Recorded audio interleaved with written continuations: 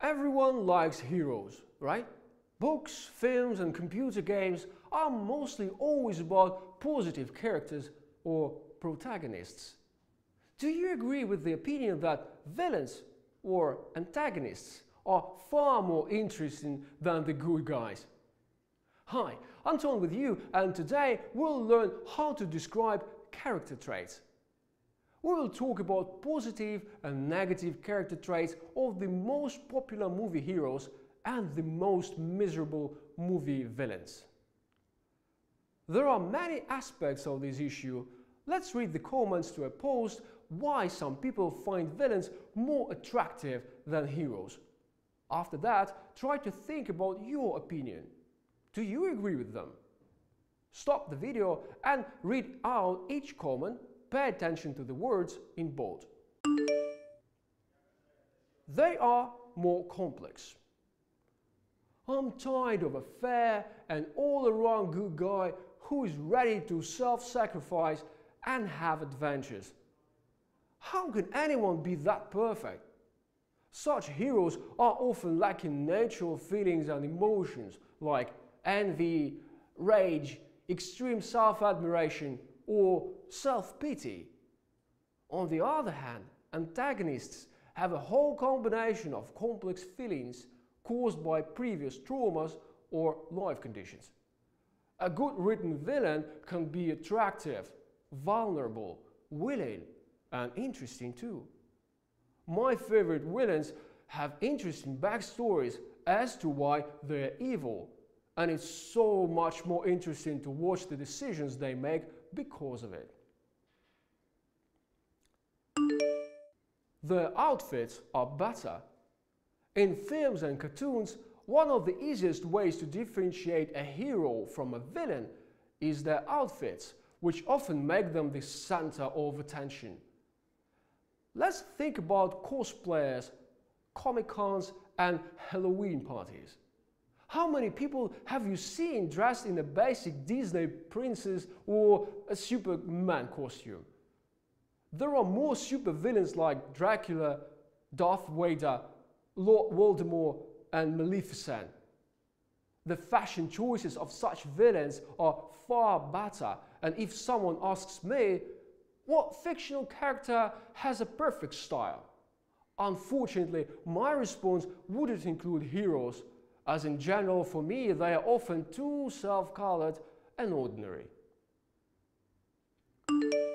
They have more freedom. Antagonists can do much more than heroes. It's fascinating, and I bet that a lot of us have wanted to do something forbidden, wrong and selfish because these things are easy. People often feel that being good can bring almost no effect, while bad deeds are very noticeable. Villains are free from rules and regulations and the judgment of society. At least it seems so from films and books.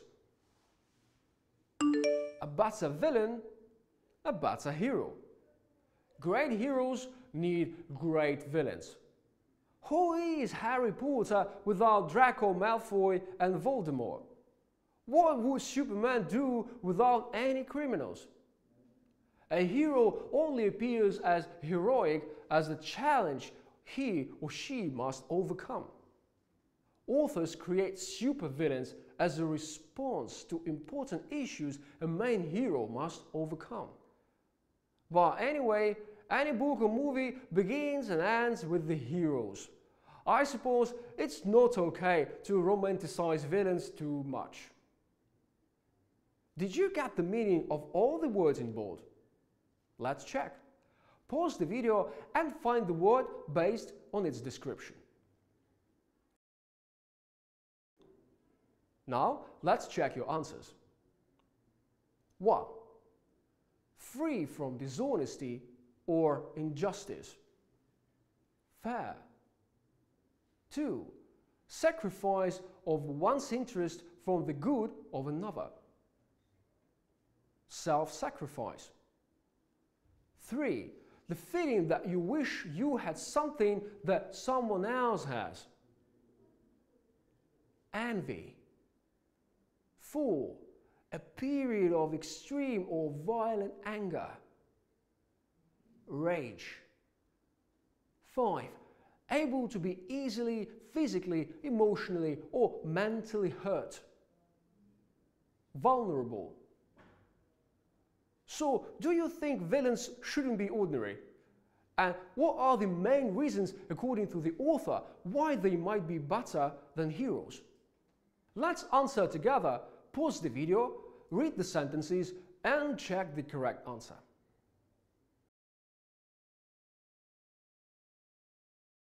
Now, let's check. 1. Heroes are often lacking pretty natural B. Feelings and emotions like envy, rage, extreme self-admiration, self-pity, and bitterness. 2. My favorite villains have an interesting C.